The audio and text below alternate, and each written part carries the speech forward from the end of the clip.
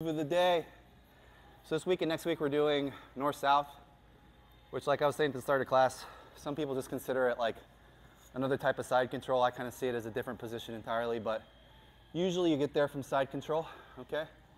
So we'll enter the position from side control today just so you guys get the feel for that. And then we're going to do a paper cutter choke for the submission we're going to learn from here. So if we're in side control here, this is your normal cross-face style side control, right? To get the north-south, what we're going to do is we're going to take the arm that's across the face, this one here, bring it over, scoop the shoulder. This hand that was blocking the hip on this side comes to block the hip on this side. This is so he can't, I'm putting it on the ground, I'm posting it next to his hip, so he can't circle and follow me. If I try to go to north-south without blocking that hip, he's just going to follow me, right? He knows what's coming, so I got to block this here, and then I'm going to come around to here, okay? So we get to this position, all right? A lot of people play north-south like this. I don't really like it because he doesn't really feel any pressure, right? I like to have my hips out, so I got my weight on him, right? And then you use your ribs and your hip to kind of turn his head that away. So that way he can't bridge into you, right? So he really only has one way to go, which is this way. He can only turn really the way his head's facing. So what that kind of sets up is the paper cutter or the bread cutter choke, depending on what you call it. So since he can only turn this way, he's going to kind of bridge and roll that way, all right? See, he brings this arm up. Okay, so this elbow was in his armpit, but now he's bridging and rolling that way. It's going to come back and find the back of his collar. I'm going to grip there, okay?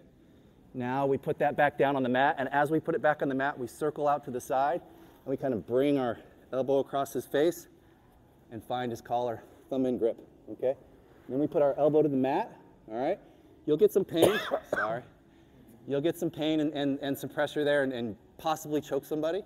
But if it doesn't work and you get your elbow all the way to the mat and he's not choking, next thing you're going to do is you take your elbow and you're going to draw a circle with your elbow. And that's going to, you'll see, twist his head and tighten the choke. Okay, so that's how we finish there. Okay, so we'll do again. The other one is up under his shoulder, gripping his neck. We'll do again. This way you do. No, everybody. No, everybody, yeah. Yeah, I don't use this choke a lot. I do a lot. Yeah, you do. But I always try to get there from side control. I think if I go to north-south first, yeah. I think it'll be... That's right, because you have to get the arm out. Yeah, exactly. That's the problem I have. Is whenever I try to get that arm out, they go north-south. Yeah, okay. So same thing, we're here. Okay, we're in our standard side control position. We take the arm that's cross-facing. We bring it over, we scoop the arm. We take the arm that's blocking the hip on this side. We block the hip on this side, and we circle, okay? We're gonna sprawl down. Use your chest or your hips to turn his head that way. He's probably going to bridge and roll that way to try to get out. We come down, we find the back of his collar. See the grip I'm doing here, Diego? Yeah, over the arm, over the shoulder, forefinger in, back of the collar, okay?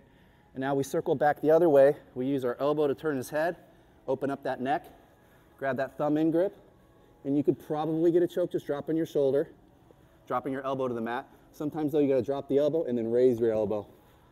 So I saw someone describe it as dropping your elbow to the mat and pretending there's a crown in your elbow and you're trying to draw a circle. Okay? And that kinks their neck and pulls the choke tight. You want to see it? You're good on this? Yeah, you're good? Okay. Yeah. Keith's all about this one. So we're here, okay?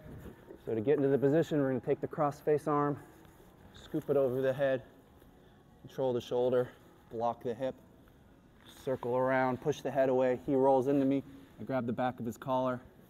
I come back to side control as I drag my elbow across, get that thumb in grip, and then we bring it down to the mat. If he doesn't tap, we jack up our elbow until he taps.